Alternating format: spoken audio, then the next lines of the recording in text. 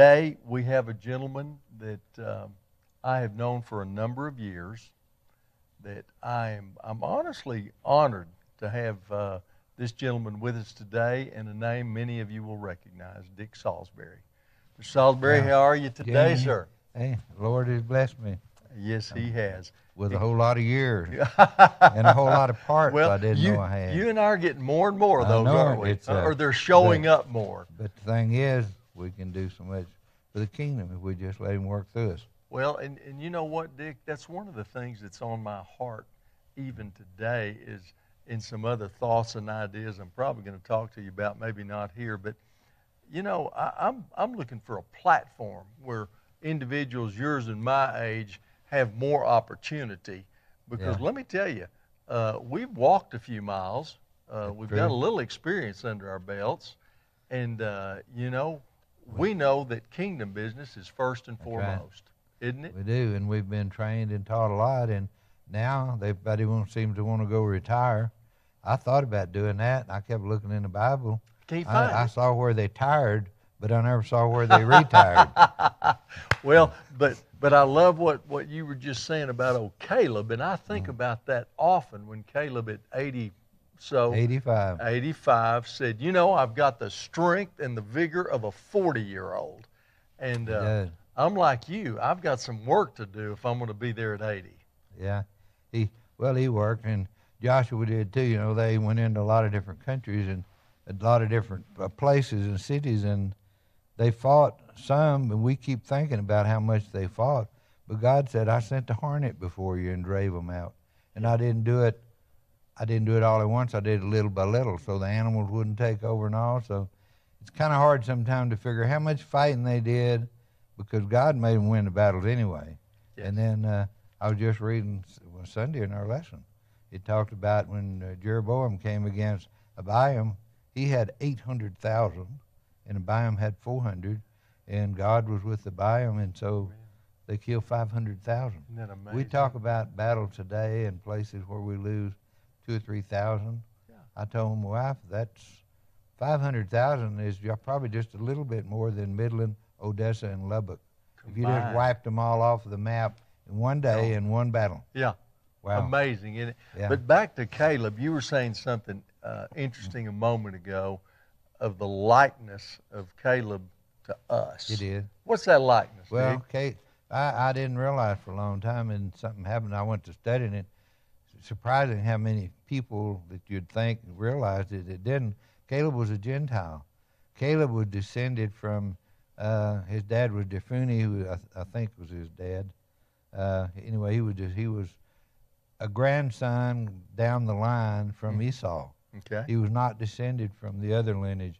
So when God sent Joshua and Caleb into the land, he was sending the two leaders. One was a Jew and one was a Gentile. And he promised Caleb the inheritance of Judah. And, of course, Caleb was wondering when he came aboard, and he said he was 85 years old, and he asked, and Joshua, I could look it up, but we don't have time, in the book of Joshua, and he said, he was kind of worried, am I going to get my inheritance? He said, don't worry, you're going to get it. So he was given the part Hebron, which is mostly where Abraham was at. Right. And that. Now, there still shows where Judah was separated out and given stuff, so it's like he didn't get the whole inheritance, but he certainly was grafted into the inheritance. And what are we done today? We're grafted in as Gentiles. And Judah, Jesus was the line of Judah. So we're grafted in. Adopted into the sonship of Jesus Christ. You know the interesting thing today. The wild olive branch. True. Grafted into the true vine. Today, I don't know how it is in Israel. Today, I haven't checked their laws. But you know, an adopted or grafted in child has more rights than a natural child. Isn't that amazing? You can disown a natural child, but you cannot disown an adopted. So that's the security we have in being grafted in. So, well, Dick, you know, there are a lot of things that I want us to visit about today. And again, thank you so much for taking out of your busy schedule. My pleasure. You do the work. You're the workhorse. Well, I tell you what, you saw me. I can fall asleep on a dime, too, at the rate we run sometimes. When you're tired. It said, be not weary of well-doing, but be weary in well-doing. There you go. And you're weary in well-doing. You're getting tired. I appreciate that. But Dick, you know, you contacted me here a couple of weeks ago because something was really on your heart. And that's about an event that's coming up the 16th and 17th of this month. You want to tell us just a little bit about that? Yeah, it's Promise Keeper. About, I can't remember how many years ago, I went to several Promise Keepers meetings. Coach McCartney was doing it mostly then. We had a lot of great speakers. They helped churches. They had point men.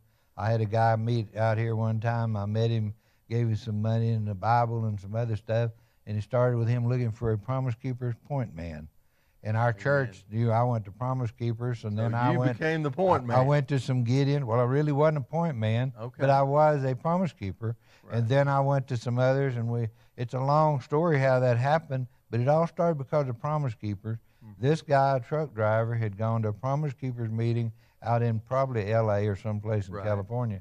So a lot of things can come from those, but they had, Coach McCartney, I think, had some problems, health problems, I understand. And one gentleman took it over. His name he's with Waterstone Ministry. His name is Ken Harrison. And he paid off the indebtedness and all they had. And he said, you know, I really thought I had my boat full and wanted to do something else, but God said something different. He said, you know, no. So I really wasn't wanting to go ahead and take it because I thought I had all I could do, but sometimes God has a different plan. So they're doing Promise Keepers. We're going to have a rally in Dallas on Friday and the 16th and Saturday the 17th. People can register. I guess we can put a number up later, but we need to, maybe I'll post it on Facebook or something. Of course, that's something they'll probably take right down if I do that. But the Promise Keepers we went to before, I went out on a bus, and I'd hoped to do that this time, but my health is such I'm just hoping I'm able to make it because of my back and my hip. Gotcha. But before I went with Golf Course Road Church of Christ at least twice. We were on the bus together, probably, Dick. Man, that was the most fun. Wasn't that a ball? Rocked and rolled all the way down with singing. It was jamming. And down there, everything about it just was awesome. And it's something you don't forget, and it make you come home with your battery charged. That's I mean, if you had a dead battery, maybe it was resurrected. But we need that today. Our need country, that today. People are falling away. People are asleep. The church seems to be asleep.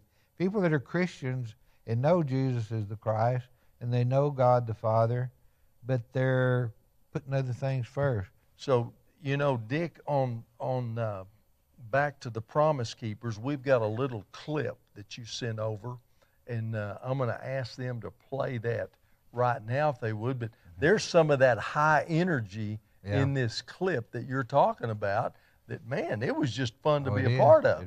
That stadium literally rocked with those 80,000 voices. That's for the older stadium. I don't know if the new one, we're going to see if it'll stand it. There you go. Yeah.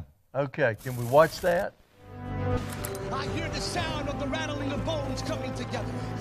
I hear the sound of the black, white, Latino, and Asian church coming together under one Lord, one faith, and one baptism. We're about to see the church of Jesus Christ, churches that look like the kingdom of heaven, rise up like America has never seen before. That's pretty good stuff, isn't it? Yeah, and it really was. That's yeah. I'm just glad to see it come back, and I think the timing is great. Absolutely. Yeah. So that gives you a pretty good idea. You saw a list of speakers, and there's some outstanding speakers going to be over there. There are. General Boykin, Jared Boykin. I can't remember that. I know James Robinson's going to be there. I should have looked. Several are listed on there. Yeah, they're listed. Jamie, but there are prominent speakers. Taryn Wells, Nick Vujicic. Yeah, some of these people I don't know. I sure aim to find out. Exactly. Nothing more fun than meeting Christians. Do what? Nothing that's more fun than going somewhere and meeting Christians, people that think like you do. Absolutely. We're kind of like Elijah. Sometimes we think, gosh, is there I'm the anybody only left? one. Yeah. Yeah, and there are left. There's a lot of them around. General Boykin will speak right out clearly. But there are a lot of Christians in higher parts of government.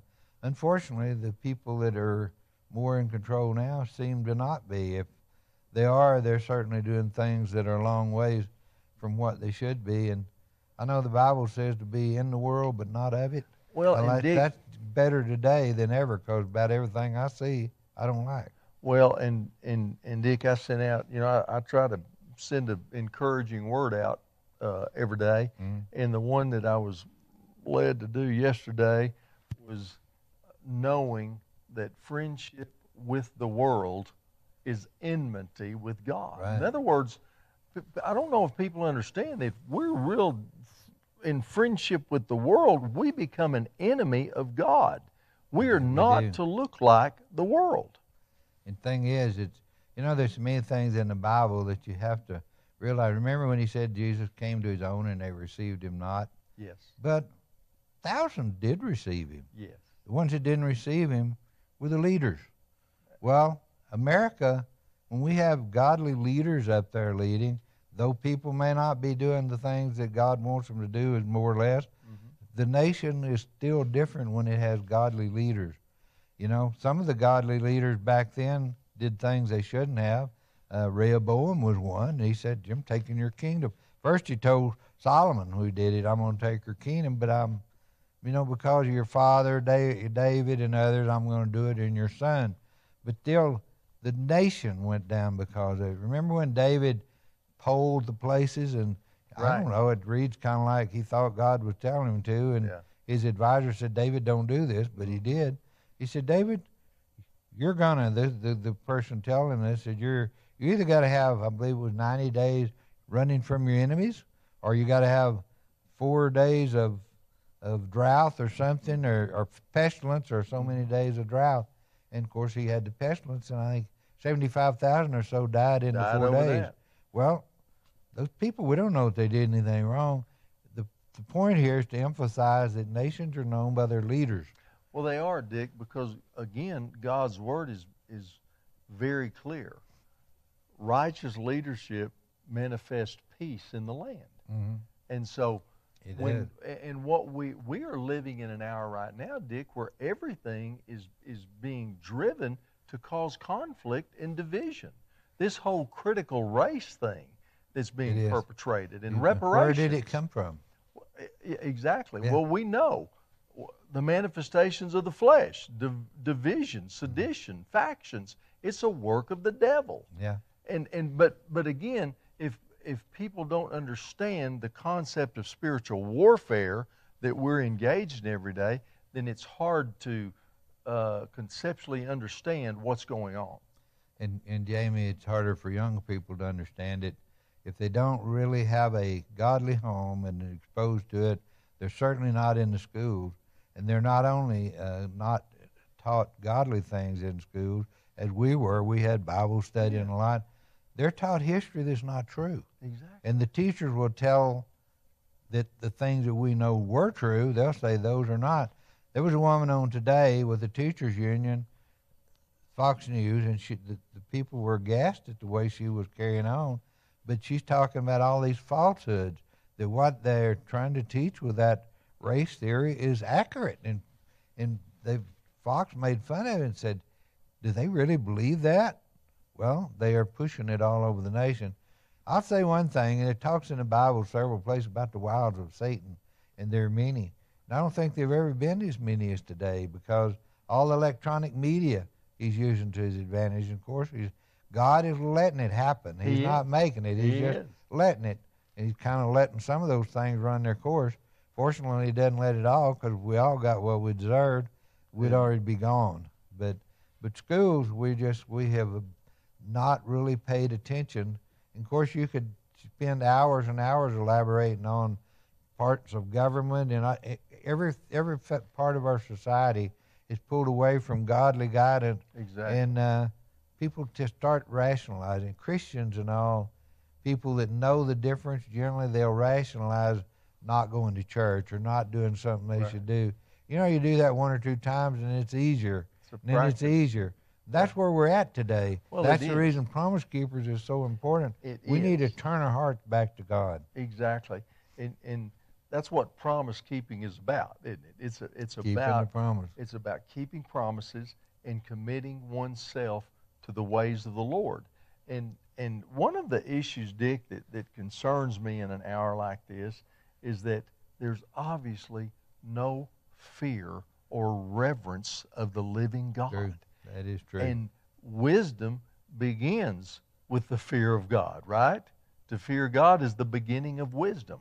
And so I'm very concerned at large of the lack of fear and reverence of the Creator, because historically, and you know the word well, but historically, when people move that direction from God without any honor or respect of Him, is when judgment often falls on the land. And yeah, they don't have respect for God, but you'll see it today. First, in no respect for life. Abortion is an example of that. But there's other things where people don't. You know, one time I was involved with, till recently, I was involved with the Ector County, what do we call it, the foundation. And I was trying to add some words to that, and they were cautious to not do it. But adding 3 words. One had to do with reverence and with respect, and wasn't commitment, because I think that's one of the top words. Anyway, they thought it wouldn't be wise to put it on, but ironically, about that time, there was a little article on one column of the paper about Pete Domenici from New Mexico and Chris Dodd from, I think, whatever, New York, New England, Connecticut, I believe. They were funding, I think, $200 million through the House and the Senate to teach these things in school. Respect with people and responsibility, the very things that we'd tried to put in that. And I thought, if you don't have these, and this is what I told the board when we were looking, you can teach them and let them have the whole world, but if they don't have those, they have nothing. You're educating criminals, you're educating murderers, you're educating people that will do wrong, because they need that foundation. If they don't have that foundation, they don't have anything. It's kind of like hiring someone. If you hire them and they're not honest, but very talented, they're probably going to have your business. There you go. They need to have honest and integrity. Yeah. And it's kind of like going to a heart doctor or somebody. You want somebody that is honorable. You'd like to have a Christian, but you want somebody that's talented. Right. But in business, you don't just need talent. If you go to hire somebody to do your yard, you want somebody that's real good at doing your yard, not a soda jerk or somebody that doesn't know what he's doing. And schools are getting away from that. Even practical things. They're doing well here in Odessa. We've got a lot of places teaching people how to make livings. We need to teach them how to put those foundations under the kids. First priority is helping doing that. Well, and that's exactly right, because what we're really talking about is an erosion of the foundation. And as you erode a foundation, you don't have anything to build upon.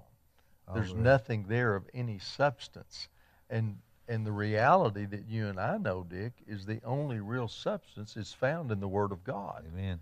That, therein lies wisdom. And I love the fact that God was very generous with it. He says, if any man lacks wisdom, let him ask of Him, and He will give liberally. Liberally. But Jamie, you can build without a good foundation. You say nothing to build on. A lot of times people build on something, and what happens when it erodes, everything else falls with it. You've got to have the foundation. It blows the house away, the foundation will still be, and you can. But if the house is built well and on a strong foundation, it'll withstand the terrible winds. And Dick, just as you say that, I wonder how many children today, by numbers compared to children of our day, know the song, "The wise man built his house upon the rock, and the foolish man built his house upon the sand." I'll say this with a surety, not nearly enough know it. I don't know how many know it, but not nearly enough. Well, and Dick, that brings us back to Promise Keepers, because, Dick, what we're looking at is the role of fathers being abrogated, that men have not Men do not understand, according to the Word of God, the role and responsibility that God has given every single man to be the prophet, priest, and king of his home. True. But you know, Alan West said something a while back about that. He said, he was talking to me. I don't remember if it was me by myself. We visited a lot. May have been a little group. But he said the thing that has hurt most, it hurt the black race more, but it's hurt all families, is when they did, it was the thing I think they passed in the 50s. It was done primarily by President Johnson, but Well, he the wasn't 60s, yeah. He wasn't president at the time. Okay, he was yeah. in the Senate. But it was aid for dependent children or something like that. And they started paying so much per baby. Exactly. He said what happened is there were women married to men, and they said, gosh, we can't draw it because the husband, so the husband, they'd get a divorce, separate, and then they'd come back together on the side, or he'd drift off. Yeah. And the kids just really Destroyed didn't have a parent. family. And then I saw one a year or two ago. This was 50 years ago or more that I'm talking about, but there was one in the paper a couple of years ago that she had 8 children, said she was the breadwinner of the family because there's a plan to not have, and the government not following God's ways has caused this to happen. They've caused the families to get rid of fathers. And I've had Alan and several other people who spoke to that and said, you know, the people that are supposed to be leading us have created a situation that's caused that. Usually you deal with money. You wiggle money and then things change. And that's it. Corruption. I used to say money was the root of all evil until my pastor many, many years ago said, Dick, no. It's the love of money. It's the love of and money. I said, touche. That is and true. You know, Dick, we can look at that today in our government and see that the depth of the corruption and the deep state that we are in the midst of is due to money, is due to individuals and power. Selling you can out almost use them power. synonymously. They are. Yeah. But what did God say in His Word about mammon or money and serving Him? Well, of course, you can't serve two masters. No, but yet Abraham was the wealthiest man in the world at his time, and others. And Solomon. Thing is, they weren't. Well, now Solomon, money led him astray. Well, it led it's him true. to get wound up with 1,100 concubines, and yeah. I said, and they said he was the smartest man that ever lived. 1,100 concubines, wives and concubines. There were 700 and 400, as I recall. But it led him. In fact, that's the reason Rehoboam, the kingdom was taken in Rehoboam's time, because what Solomon did. It starts, and that's what's happening today. Somebody doesn't just run out here and sin like that. It starts out a little bitty thing. I was telling some recently, it's a picture to me to see what's happening. We drive down the road, and here's your side, and you got a lane, and you're okay in this lane. You're not supposed to cross over the line. You can touch the line, but not cross over. And here's the others. Well, what's happened is we want to kind of get over and don't pay attention. First thing you know, you're over the line in the other side. Exactly. But what do? We widen the line. Widen the line. Well, now you drive down the road saying that line is 10 feet wide. Exactly. Well, we're not supposed to widen. God's laws hasn't expanded. Exactly. And that's one Straight of the and things. narrow. And that's what, they've moved from truth to situational ethics, basically, is Whatever how they fits. push it. But But we serve a good God. He wouldn't send anybody to hell, Jamie. That's kind of what some are saying. Well, he wouldn't do this. He lets people that are bisexual do things the Bible says you can't do. They're doing today, and it's all it's heretical. It is. And the reality is we have a responsibility as believers to speak the truth. And we know the Word says don't judge, but let me tell you, the Word has already judged things like homosexuality. The Word has already judged sexual immorality. The Word has already judged stealing. All of these things are already judged according to the Word. So we simply have a responsibility to walk even as Christ walked. But our responsibility is also to point out to them that we love you, but we don't like what you're doing. Because we love you enough to say, if you don't change, your eternity is ugly. Yeah, it's people think, how can you can love someone and hate what they're doing? People do that sometimes with their kids or something. People, I just don't like for them to do that, or somebody else that's a friend. And you think, well, if you don't like it, why is he still a friend? Because he is a friend, or she is a friend. Yes. But they're doing something I don't like, and I've told them. But, generally you figure you're right, or you wouldn't be telling them. Right. You could find out you're wrong about something, but you're trying to let them read and study and find out that they're wrong about it. In other words, it's not your idea. It's coming from the Bible, or coming from something that is teaching you what's right and what's not right. Well, and Dick, I go back. I go back to the mission, and you've been a friend of the mission for a long time. But that's one of those early things that the Lord impressed upon me. Is, when I first got there, I would see these individuals, and the hurt was deep, Dick. It was, and my heart hurt for them. And I caught myself just trying to pat them on the back and encourage them. And, if they didn't do a real good job, well, I said, well, you did a pretty good job. And boy, the Lord began to deal with me, Dick. And he said, I did not call you here to enable these individuals in the bad behavior. I called you to speak truth in love. And Dick, if we as believers would walk that out, we would see a different world. The respect that they have for you walking the walk as near as you can. None of us can walk it perfectly, but when you're really trying to walk it right, there's a respect that people that don't like can win them around. Exactly. They'll do it, God will do it through them, but you're an example for them to see, and that respect goes a long way. It's the same thing we have when we respect people that we disagree with. Exactly. If they're reasonable about what they do, they're not just being pig-headed or whatever. Exactly. And when you talk about those girls, I thought I had about, you don't know when you affect somebody, one person, what they will do in the kingdom. I was thinking, and it'd take about a minute to tell this little story, but it's important. I've told it dozens of times. Yeah, let's tell it. The pastor was telling one time about, he lived up at Donkey Boot at the time, which is mule shoe. A lot of farmers around there, and this pastor came in and did a week-long revival. And Saturday morning they were in a cafe, as I recall, or something, and somebody asked the preacher, said, hey, how did your revival go?